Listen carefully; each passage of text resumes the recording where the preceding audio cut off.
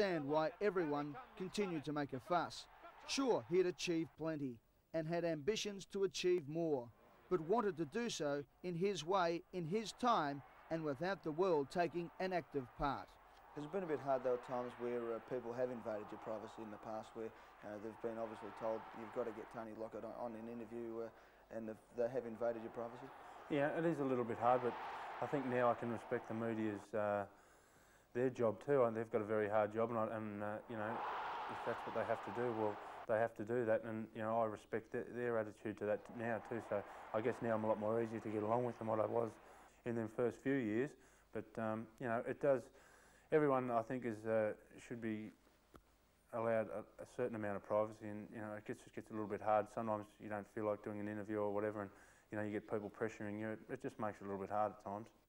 So into 1988, Lockett went with expectations, his own and those of the public, extremely high.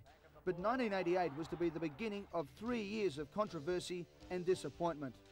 While the previous year had been one of a series of firsts, so too was 1988, but all for the wrong reasons. Lockett became the first player to be reported by an emergency umpire when he was booked for striking Fitzroy's Grant Laurie. Emergency umpires only given the right to report during the pre-season of 1988.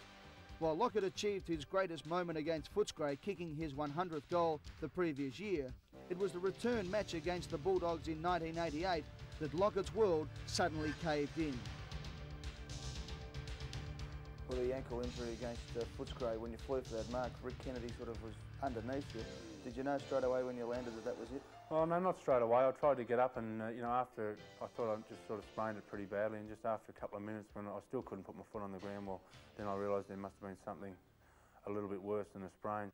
The reigning Brownlow medalist looked set to miss the rest of the season. It was big news, and everyone wanted to know how he was. The St Kilda Football Club told Channel 10 and Channel 7 when and where Lockett would be arriving.